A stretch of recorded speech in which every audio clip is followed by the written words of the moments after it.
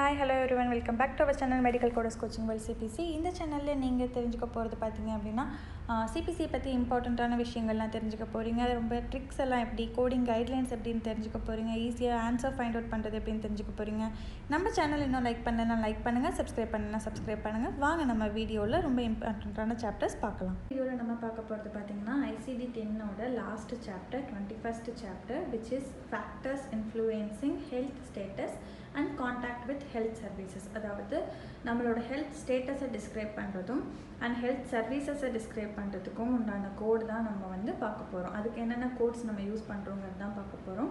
அது பார்த்தீங்கன்னா Z00லேருந்து Z99, Z00 to Z99 வரையிலும் இந்த கோட் ரேஞ்ச் இருக்கும். இந்த சாப்டரில் நம்ம அடிஷ்னல் இன்ஃபர்மேஷன், அதாவது Z கோட்ஸோட அடிஷ்னல் இன்ஃபர்மேஷன் பற்றி நம்ம தெரிஞ்சுக்கலாம். இந்த Z கேட்டகரி கோட்ஸ் நம்ம எந்த ஹெல்த் கேர் செட்டிங்ஸில் வேணால் யூஸ் பண்ணலாம். Like out patient care settings, inpatient care settings, clinical care settings, இந்த மாதிரி எந்த ஹெல்த் கேர் செட்டிங்ஸில் வேணால் நம்ம அதை யூஸ் பண்ணிக்கலாம். அண்ட் இது வந்து ப்ரைமரி டயக்னாசிஸாகவும் யூஸ் பண்ணலாம் அண்ட் செகண்டரி டயக்னாசிஸாகவும் யூஸ் பண்ணலாம். சம் Z கோட்ஸ் எல்லாம் பார்த்தீங்க அப்படின்னா ப்ரைமரி டயக்னாசிஸை மட்டும்தான் யூஸ் பண்ண முடியும்.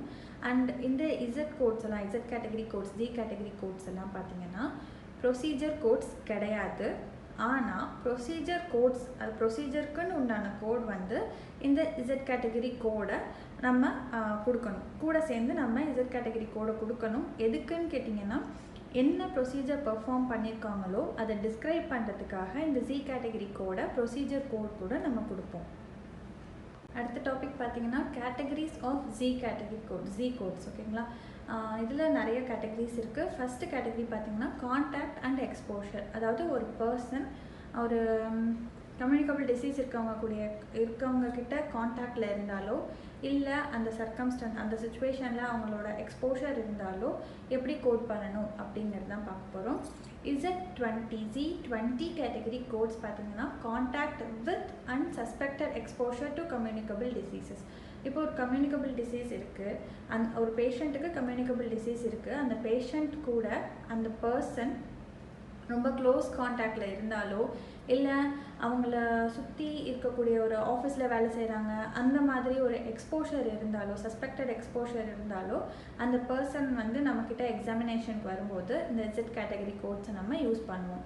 a person who don't have communicable disease, அவங்களுக்கு கம்யூனிகபிள் டிசீஸ் இல்லை, பட் அவங்கள நம்ம சஸ்பெக்ட் பண்ணுறோம். லைக் அந்த இன்ஃபெக்டட் பர்சன் கூட இவங்க க்ளோஸ் கான்டாக்டில் இருந்திருக்கலாம், இல்லை அவங்கள சுற்றி இவங்க இருந்திருக்கலாம், லைக் எக்ஸ்போஷர் இருக்கும் அவங்களுக்கு அப்படின்னு சொல்லி நம்ம சஸ்பெக்ட் பண்ணோம்னா அந்த பர்சனோட ரெக்கார்ட்ஸில் நம்ம Z கேட்டகரி கோட்ஸை நம்ம யூஸ் பண்ணுவோம்.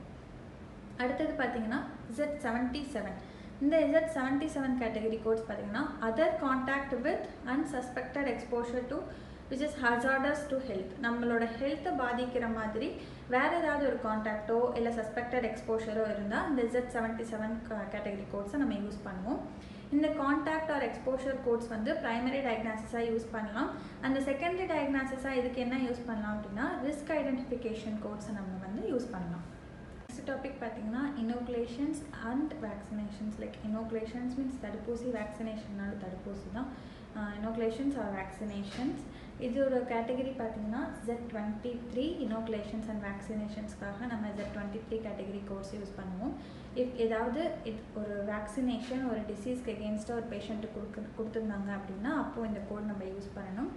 இதோட ப்ரொசீஜர் கோட்ஸ் எல்லாம் பார்த்தீங்க அப்படின்னா எந்த டைப் ஆஃப் இம்யூனைசேஷன் நம்ம கொடுத்துருக்கோம் அண்ட் எப்படி கொடுத்தோம் அப்படிங்கிறத ஐடென்டிஃபை பண்ணுறதுக்கு உண்டான ப்ரொசீஜர் கோட் தான் நம்ம கொடுக்கணும். ப்ரொசீஜர் கோட் கூட சேர்ந்து இந்த Z23 கேட்டகரி கோட்ஸை நம்ம செகண்டரி டயக்னாசிஸாக கொடுக்கலாம்.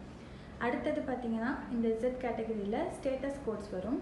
ஸ்டேட்டஸ் கோட்ஸ்னால் பேஷண்ட்டோட கரண்ட் ஸ்டேட்டஸ், இல்லை அவங்களோட கரண்ட் டிசீஸ், இல்லை பாஸ்ட் டிசீஸ், இல்லை ஒரு கரண்ட் டிசீஸோட சீக்வலே, இதெல்லாம் ரெஃபர் பண்ணுறது தான் வந்து ஸ்டேட்டஸ் கோட்ஸ். கோட்ஸ் எல்லாம் பார்த்தீங்க அப்படின்னா ஒரு இன்ஃபர்மேட்டிவ் கோட் தான்.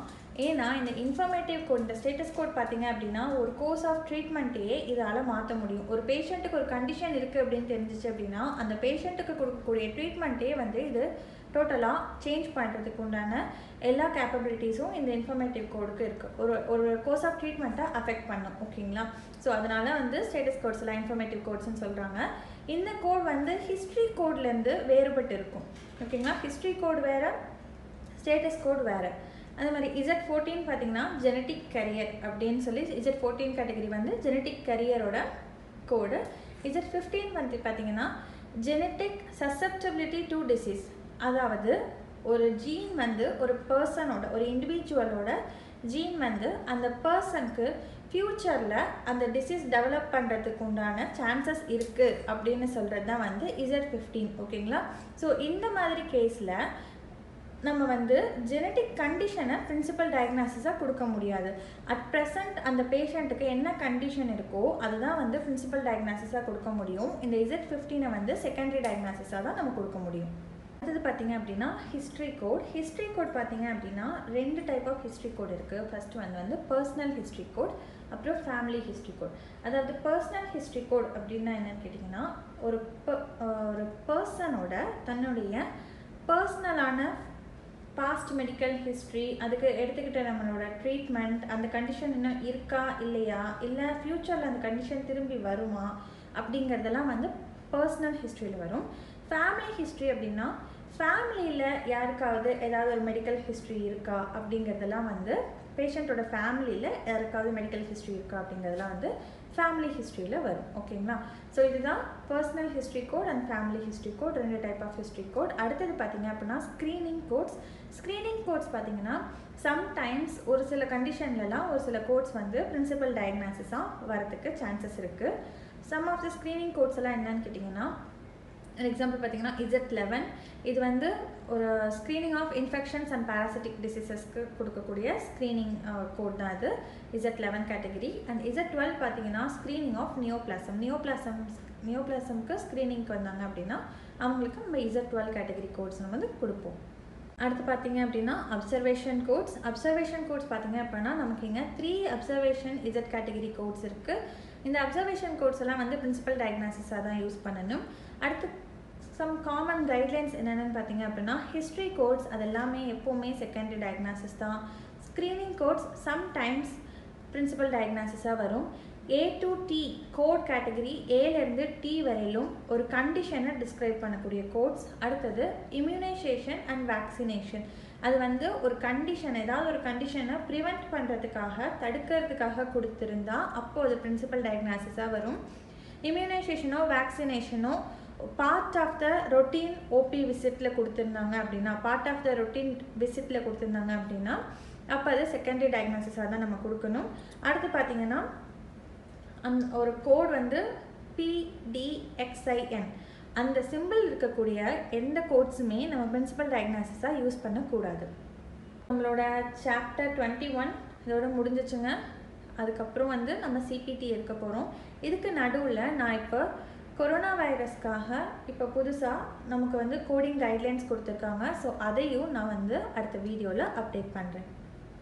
எல்லாருக்கும் இந்த வீடியோ பிடிச்சிருக்குன்னு நினைக்கிறேன். பிடிச்சிருந்ததுன்னா லைக் பண்ணுங்கள், கமெண்ட் பண்ணுங்கள், ஷேர் பண்ணுங்கள். இதுவரையில் நம்ம சேனல் சப்ஸ்கிரைப் பண்ணல அப்படின்னா கண்டிப்பாக சப்ஸ்கிரைப் பண்ணுங்கள். பக்கத்தில் இருக்க பெல் ஐக்கான் கிளிக் பண்ணுங்கள். அப்போ தான் நம்மளோட அப்டேட்ஸ் எல்லாமே உங்களுக்கு உடனே நோட்டிஃபை ஆகும். Thank you from BoomaaDevi Chandrasekaran.